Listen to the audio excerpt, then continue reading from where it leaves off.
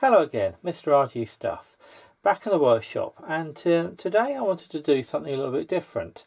I wanted to have a look back over all the various sound boxes that I've made and talk a bit about some of the design decisions and basically how I got from where I started to where I am now. Now, it all started really when I sort of accidentally bought a Decca 100 gramophone at a car boot sale. And it was a great machine. I don't have it anymore, actually. I sold it. And I think after that I decided that it'd be quite fun to make my own thing. And my first sound box was actually, well, it was basically one of these pill containers. And I don't have it anymore. I'm pretty sure I threw it away. This one's actually got used gramophone needles in. But I did build something around one of these. To be honest, it wasn't very successful. Now, after that, I was really puzzling as to, what to do, how to make a simple sound box. And I think the sort of key discovery for me was when I realised that a Pringles lid and a miniature CD actually fitted together. I mean, they're basically the same size, and the CD's got a hole in the back, and the Pringles lid, and in fact this one's been drilled out, actually has a little spot in the middle, so you can see the centre quite easily. And I thought, you know what, I can put something together using that, and I did, and I did a video. And it featured a sound box much like this. Now, I ought to say that the sound boxes I'm showing today are in some cases sort of reconstructions of the ones that I had. I've gone back through my pile of junk and actually rebuilt them. But anyway, it had one like this. And in the video, I don't think I talked about it all that much. But I then later did a video where I actually talked about just this soundbox design, and that video did really well. I mean, I'd have to check exactly, but it certainly had more than 10,000 views. So I was really pleased with that. I thought, you know what, I'm onto something here. Now, that's okay, but it had a few components in it which were a little bit hard to find. So I built this one next, and this I actually built for a video basically on how to make your own vinyl player. And although basically it's a gramophone or a phonograph soundbox for 78, with a smaller needle and a lightened tone arm, it does play vinyl just fine. I mean, obviously don't use it on your decent vinyl. And I deliberately simplified this. I replaced the sort of rubber spring with some bubble wrap.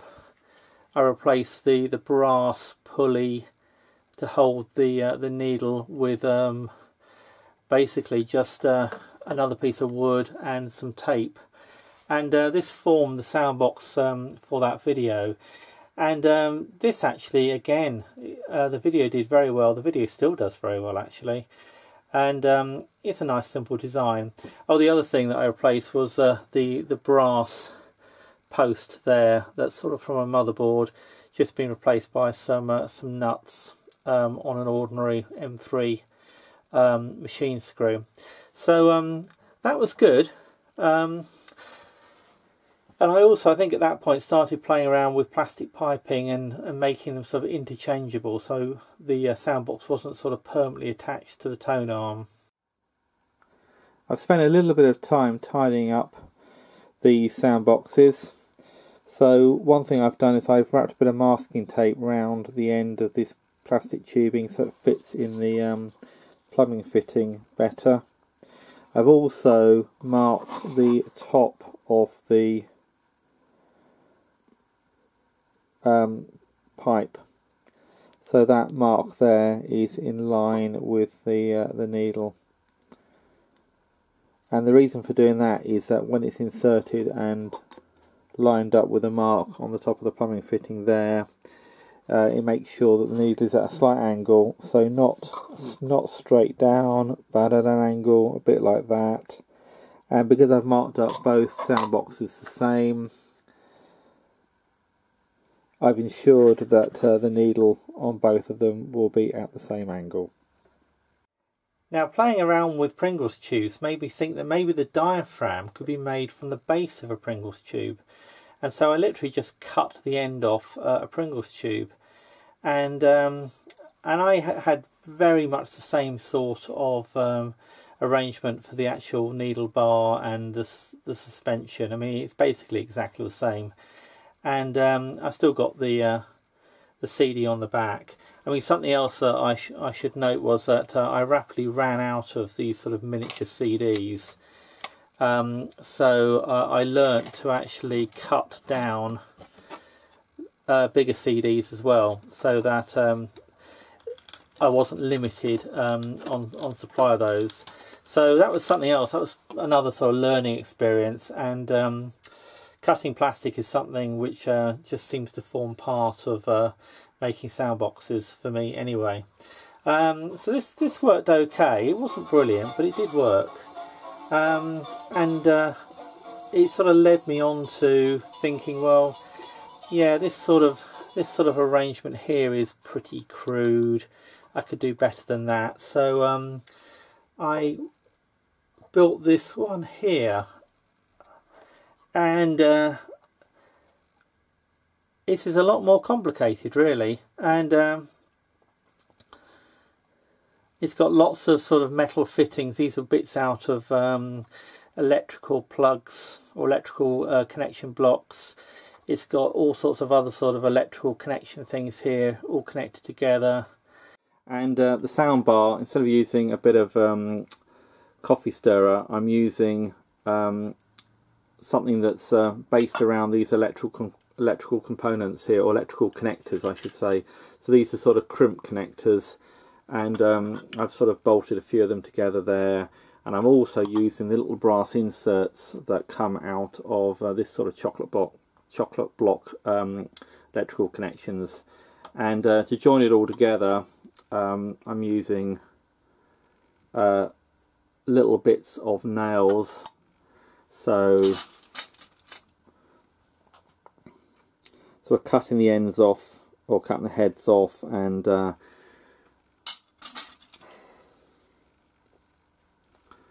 sort of filing them down to make them fit. There's a bit there that I've done,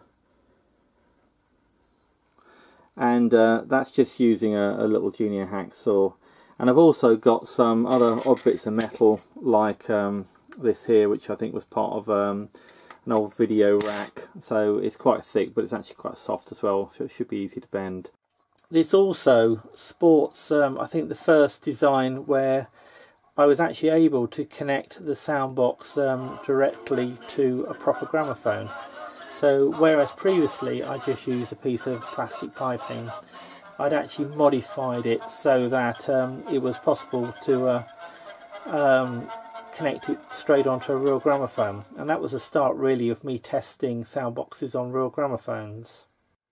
Now I gradually improved that design a bit more until I had a back connector that looked like that, and that worked quite well actually. And this also shows a sound box, a CD that's been cut down to a smaller size, and you may notice it's actually smaller than that, and that's because at this point I realised that the Pringles tubes were really a bit too big. The diameter on them was too big, and I hunted around for something a bit smaller, and I found these sort of tubes here. Now, as it happens, I quite like Parma violets, but you can get other flavours in these tubes as well. And these are cardboard too, and the sound box sort of fits on, or the sound box back fits on like that.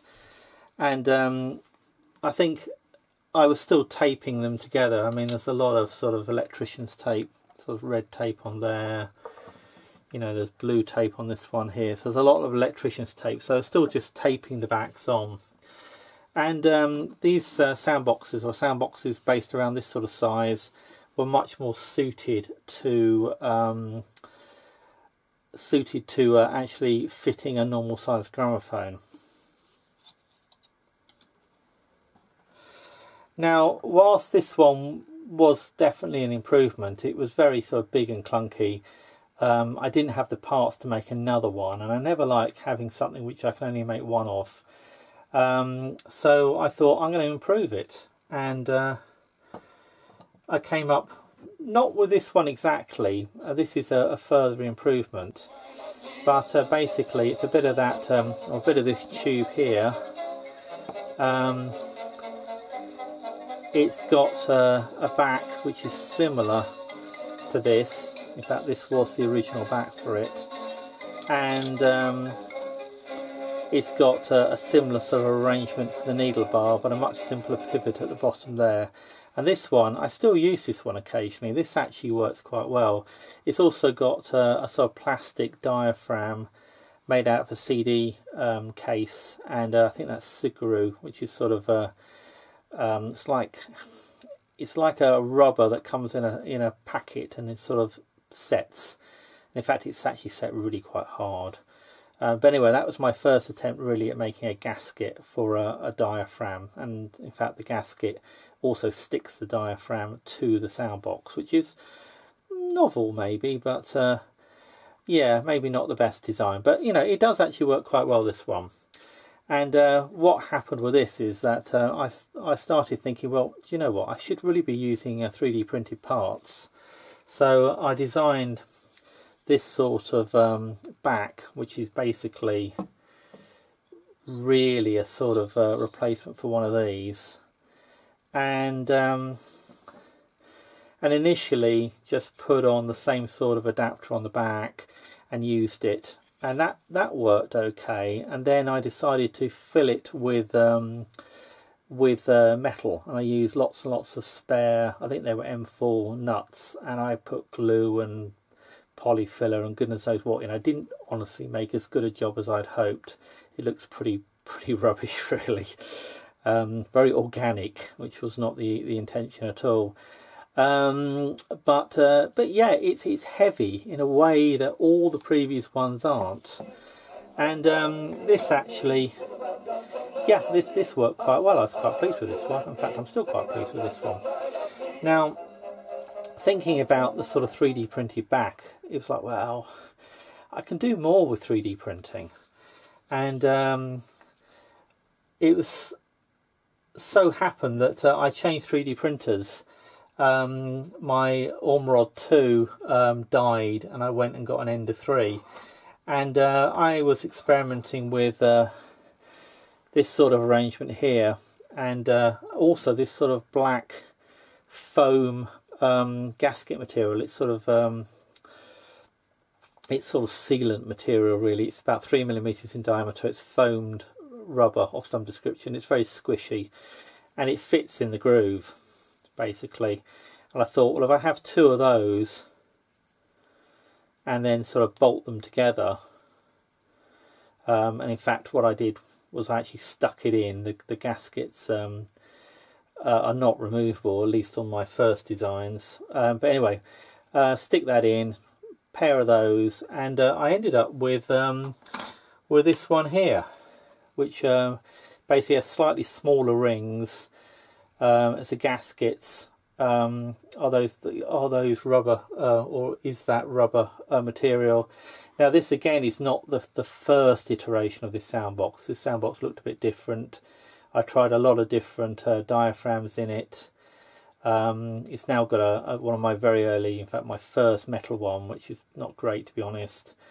The needle bar has been stiffened up, which it wasn't before when I first tried it.